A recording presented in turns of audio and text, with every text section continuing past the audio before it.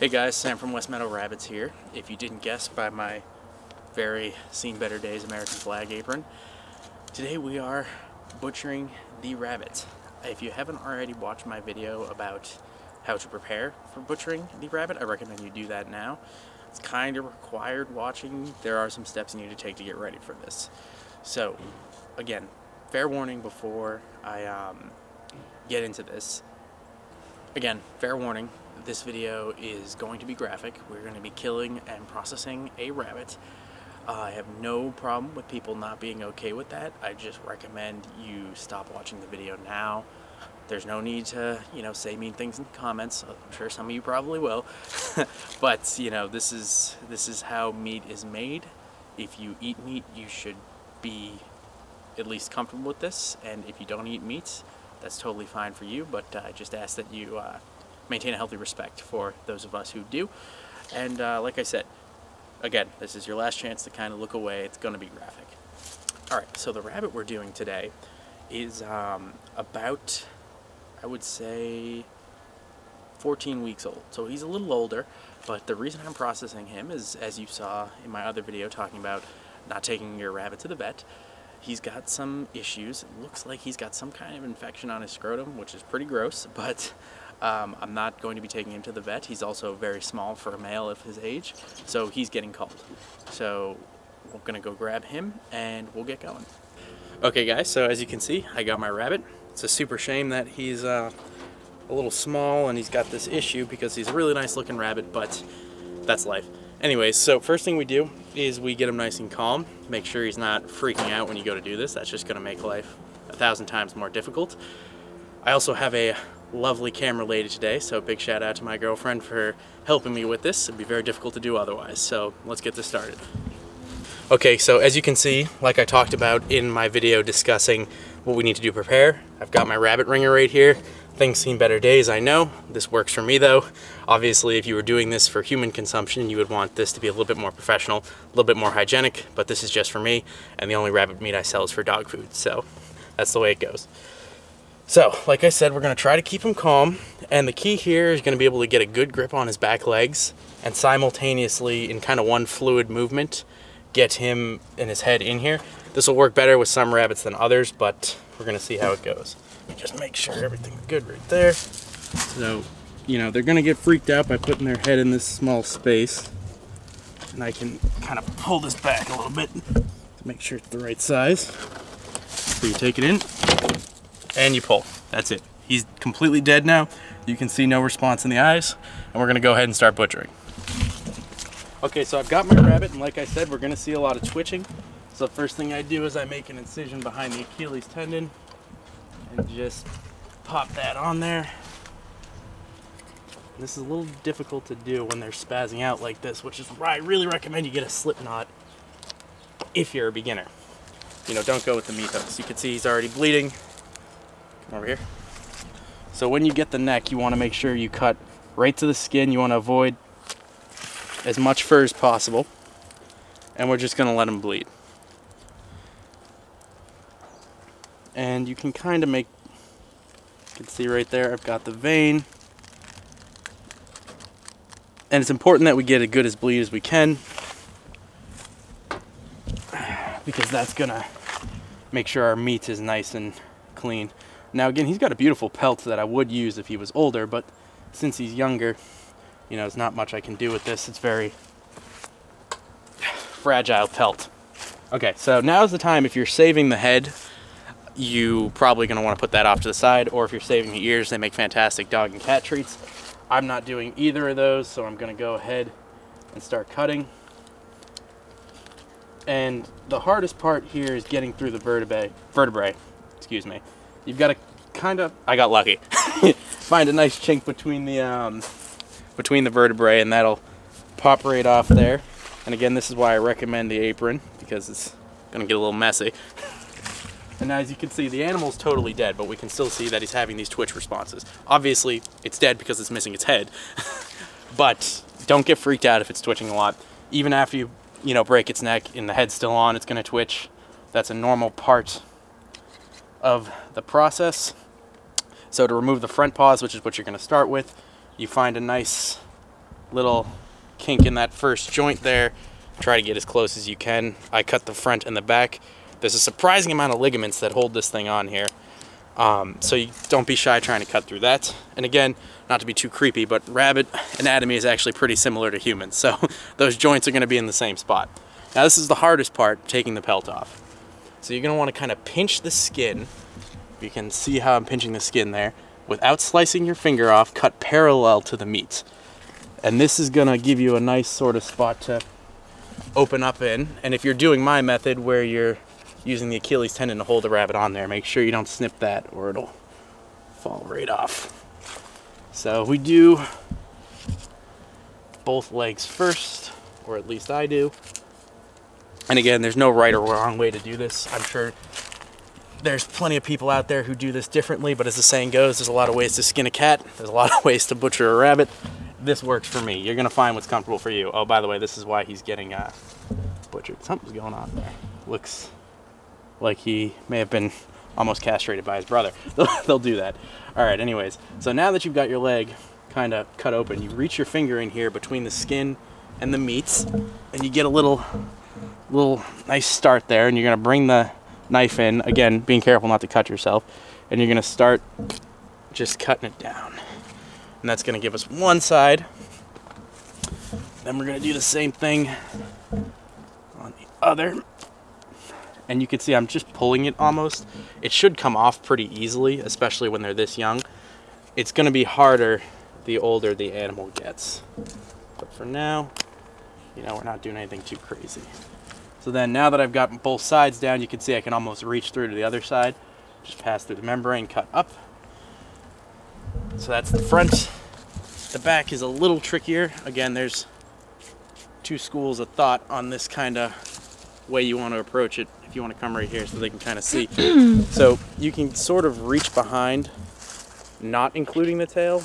So I'm gonna take the tail probably in one go. All right. Now, yeah, you can bring it around. So I've heard this called, you're basically peeling a meat banana. So you're gonna want to grab with both hands and pull firmly down. Again, the younger the rabbit is, the easier this is gonna be to do. It's gonna be significantly harder on older rabbits. So I sort of just pop the front legs out first. Makes life a little easier. But that's usually your trouble spots, is gonna be your front legs and your head. That seemed to go pretty well. Again, keep in mind, it's gonna be a lot more difficult for an older rabbit. All right, now this is the tricky part. So we've got all this nastiness plus is clearly very fucked up testicle. So I'm gonna try to get this all off in one go. Obviously with a female, you're not gonna have this issue. Guys don't pass out, but there's all his junk. And then it happened to work out again because he's a male. Usually when you pull the male's genitals off, it'll kind of rip this hole in the cavern. If it doesn't, and it's a female, it's the same thing. You're just gonna pinch the skin here and make a little incision. Then you're gonna take your knife. I kind of put it in front of my finger. Got that? And then I just go down the front. And my finger's in there to make sure my knife doesn't puncture any organs. Okay, now we're looking at the main show here. First thing I like to start with is, this is your bladder right here. We don't want to get any urine on the meat, so you kind of grab it as best you can, pinch it as tight as you can, snip that right off. Next thing we're looking at here, if you want to keep your, oh, those aren't his kidneys, that's odd. He's got a little bit of internal bleeding here. But if you want to keep your kidneys, you can pull those out. They're perfectly fine to eat. These are a little small, and he had some kind of infection going on there, so I'm not going to keep them today, even though they look perfectly fine. A non-healthy kidney will be somewhat obvious. Same thing with the liver, but we'll get to that. So the next thing you can do here is, you've got all his internal guts right here, but before we do that, this right here is the colon, which we don't want to get any fecal material on the meat. Again, it's not the end of the world with a rabbit for yourself, but let's be smart. So I slide the knife up through, and I'm just going to slice right through the hips, which is actually surprisingly easy to do. So this nasty looking stuff right here is scent glands, which I highly recommend you attempt to get off. They have a very strong smell, and they will affect the taste of the meat if you don't remove them. They're bigger on some rabbits than others. Now you can see I've got basically the anus and, well, there it goes. I had the anus. Now I've got the colon, and I'm just gonna remove that like so. And now I can take the actual guts out. So we've got this, by the way, I've talked about in the videos. This is the cecum, which is the modified large intestine. This is where they kind of ferment their food. So this is the part that's, you know, sensitive. And then here's the stomach, of course, the smaller intestines, roughly the same deal. So that's all over there. None of that's edible. As a side note, you really should try to make sure that your rabbit hasn't eaten for at least a day before, and you probably want to restrict water, you know, like 6 hours before. Now I'm trimming off the belly, which is essentially, this would make rabbit bacon. You can stick this in a meat grinder, you can slice it up and dehydrate it and make rabbit bacon out of it. You can turn it into ground rabbit, but again, for today, he's so small and I'm only doing one rabbit, it's not really worth the effort for me, but of course you can. Now, the final part that requires some finesse is the liver. So here's the liver right here. It's always good to check the liver and make sure it's healthy. This one looks pretty good.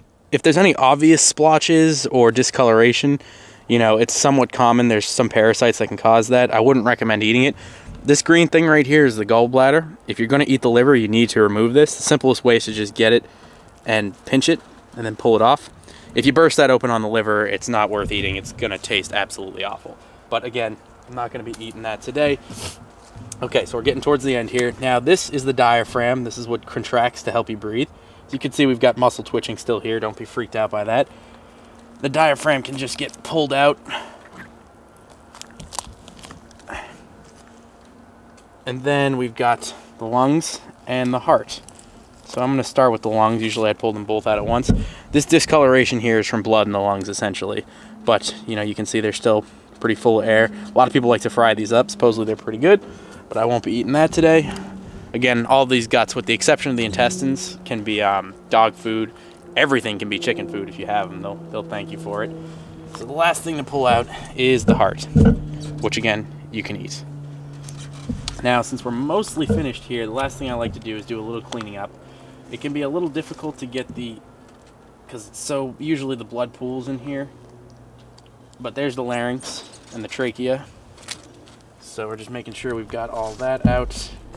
And as you can see, this is where the blood collects because we bled it upside down, and this is where the heart is.